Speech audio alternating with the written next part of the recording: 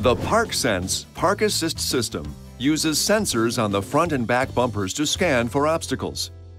The system activates when you shift into drive or reverse at speeds below 7 miles per hour or 11 kilometers per hour. Push the ParkSense button in the center console to turn the system on or off.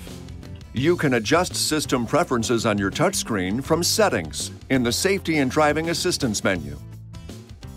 When the system detects an obstacle, you'll hear a tone and the Park Assist warning will appear in your instrument cluster display. The system will show arcs in the area of the obstacle based on its relative distance and location.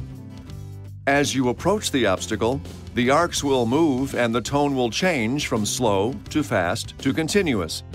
The system may also attempt to brake.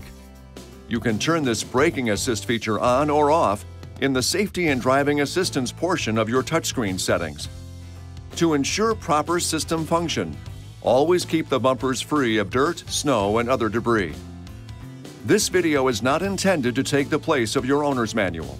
For complete details and other important safety information, please see your owner's information.